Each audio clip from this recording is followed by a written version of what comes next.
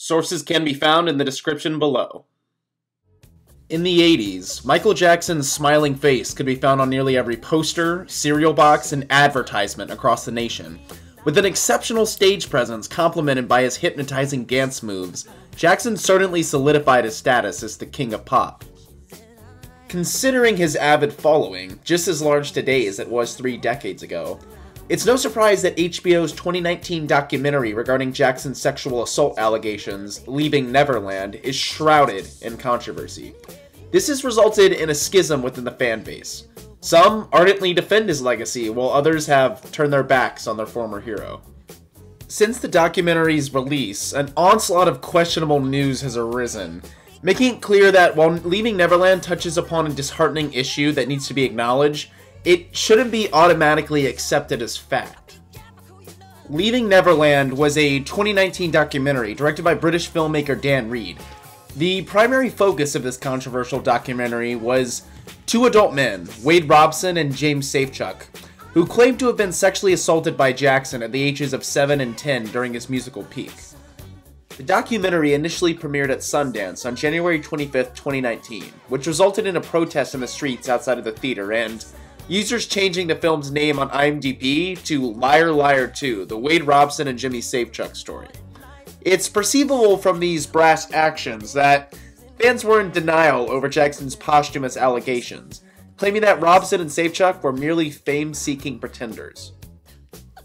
Most of this argument's leverage stems from how Robson and Safechuck defended Jackson back when he was facing child molestation charges in 2005 while they were adults.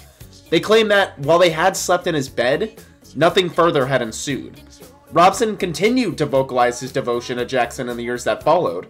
Following Jackson's death in 2009, Robson was actually deeply mournful. Michael Jackson changed the world, and more personally, my life forever, Robson said. He's the reason I dance, the reason I make music, and one of the reasons I believe in the goodness of humankind. However, all of Robson's praise for the King of Pop came to an abrupt end in 2011 when he had a nervous breakdown allegedly due to his crumbling choreography career. In a desperate attempt to get back on track, he sought out a job as a choreographer for the prospective Michael Jackson Cirque du Soleil show. When this never came to pass, he had a second mental breakdown in April of 2012, and it was only a month after when his allegations against Jackson finally surfaced. This timeline certainly eliminates heaps of credibility from Robson's claims, which made the outcry following the Leaving Neverland premiere seem justifiable. Robson himself even admitted that he was unsure as to whether his memory of the incident came from his recollection or if it was told to him by another.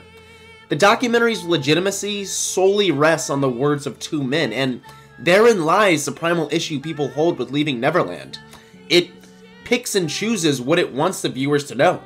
Jackson's family was incredibly disappointed when Oprah Winfrey, who interviews the accusers in the documentary, neglected to reach out to them to get their take on the matter. Another aspect of the story that Leaving Neverland chose to omit is that Jackson's niece, Brandy Jackson, dated one of the accusers during the period the molestation allegedly occurred. Brandy herself made the claim that the accusers were fame-seeking opportunists in pursuit of money. Yet, for whatever reason, director Dan Reed glossed over such a substantial claim. All of this gives Leaving Neverland a biased, one-sided quality. While many continue to dispute the authenticity of Leaving Neverland, it's been quite detrimental to Jackson's legacy. A few examples are the Children's Museum of Indianapolis no longer featuring the artist's iconic white gloves and fedora in exhibitions, rapper Drake dropping his Jackson-featured song Don't Matter to Me from his setlist, and Disney Plus not including the Simpsons episode Stark Raving Dad, the Season 3 premiere that features the King of Pop himself, which personally is a real shame because it's a great episode.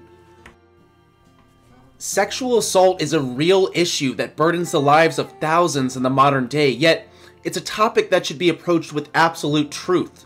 When the public immediately jumps to conclusions over claims that could be false as easily as they could be true, this lends less credibility to those who have actually endured such horrendous circumstances. While Leaving Neverland could very well be true, the information is presented in far too biased of a way for one to truly accept its lofty claims as fact. Wade, today is your birthday. So congratulations. I love you. Goodbye.